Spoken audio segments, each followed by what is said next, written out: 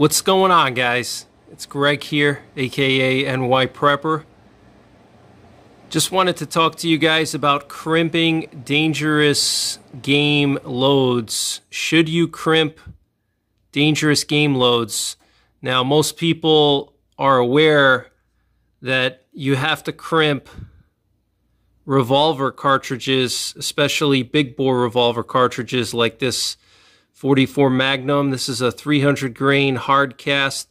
You can see the crimp on this cartridge here, and it's a heavy roll crimp right into a crimp groove that's built into the bullet, also known as a cannelure. And here we have a 240 grain XTP, which is also crimped into a cannelure. You can see the crimp right there. But should you crimp dangerous game ammo? So here I have some 416 Ruger. So I'm developing some loads for my 416 Ruger, and here I have some brass solids and some steel jacketed solids, and I'm going to use these one day when I go to Africa. And you'll notice that these are crimped. Okay, you can see I rolled the case mouth into the cannelure on this dangerous game solid. This is a 400 grain bullet, and then I also roll crimped the case mouth into these brass solids. Now, I normally don't roll crimp dangerous game ammo if I'm just having fun at the range, zeroing my scope, whatever I'm doing, practicing.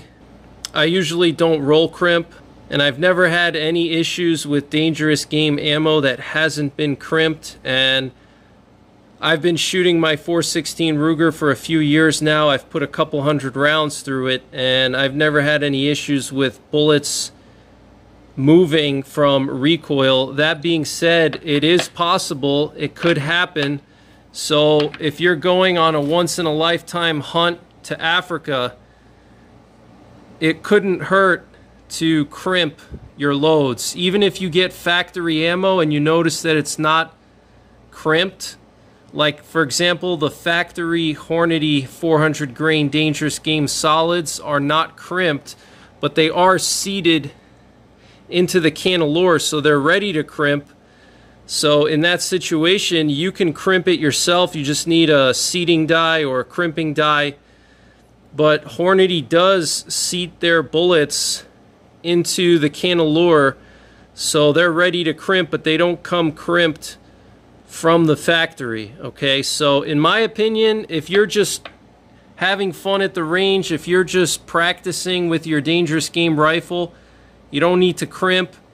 You don't have to worry about it. But if you're going on a once-in-a-lifetime hunt to Africa or to Alaska, and you really want to have that extra insurance, go ahead and crimp your factory ammo or your hand loads.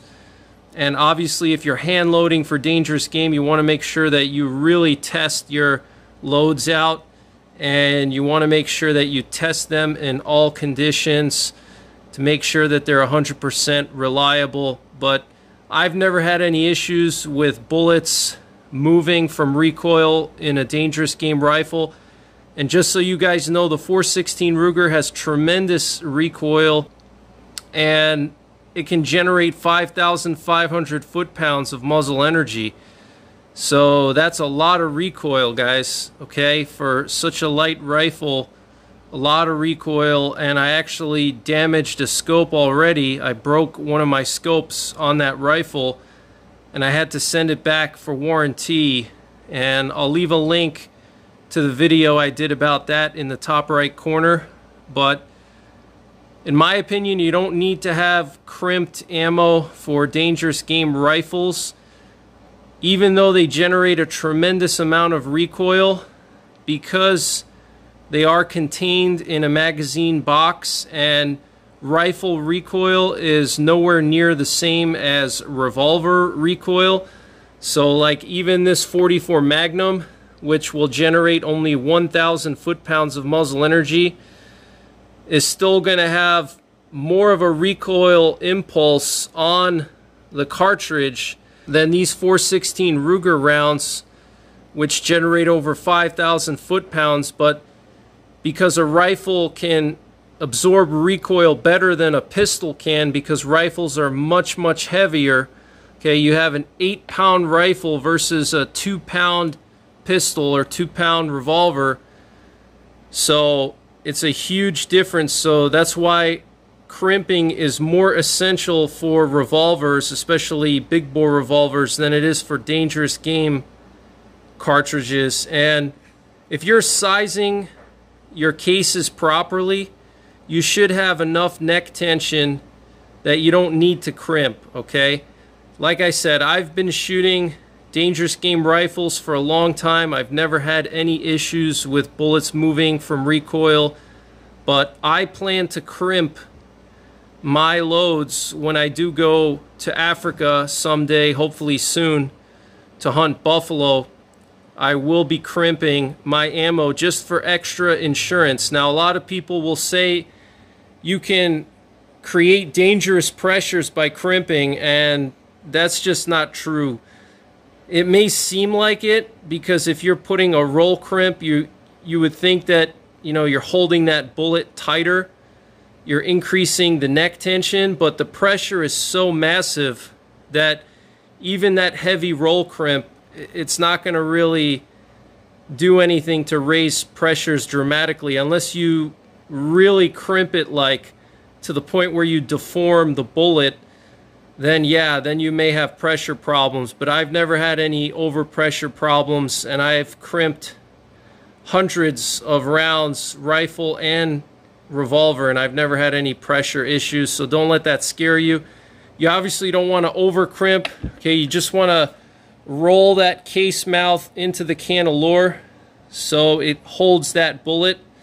Okay, this is really all you need. Okay, if you crimp any more than this, you run the risk of deforming your bullet, and that could be a problem. That can actually cause you to lose neck tension, because what will happen is your crimp is going to actually squeeze the bullet too much, and the brass is going to bounce out of that little groove that you make by squeezing the bullet too much, and then you're going to lose tension, and the bullet is not going to be tight anymore, and you're going to have to pull the bullet and resize your neck, and you definitely don't want to have to do that. So that's pretty much it, guys. Just wanted to share my opinions on that. So you don't need to crimp dangerous game rifle ammo.